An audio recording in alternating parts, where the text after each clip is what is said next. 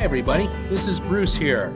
Welcome to my YouTube channel, Traveling with Bruce. Please subscribe to my channel today and become a key supporter of Traveling with Bruce by clicking the Patreon link. Enjoy the video.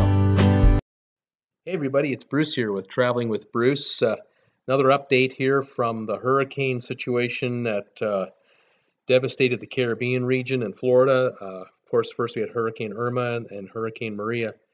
The latest news we're getting out of the region now is the frustrating situation that the residents and stranded tourists are finding, and that is the lack of communication.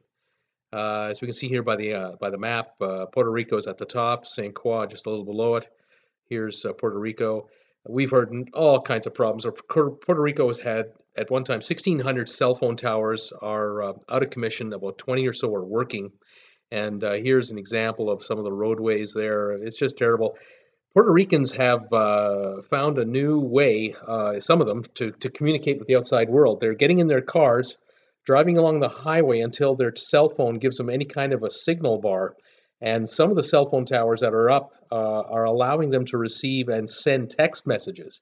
And some of these text messages they're getting are 3, 4, 5 days old of relatives worried about them either on the island, trying to reach them, direct relatives, friends, co-workers, and then, of course, in the mainland back in the U.S. And so this has been a lifeline for a number of Puerto Ricans to try to get messages back home to friends and family. Here in St Croix, this island is only 20-odd miles off the southeastern coast of Puerto Rico. The situation just is dire, but the story came out this morning that was very disturbing. A cell tower was actually looted.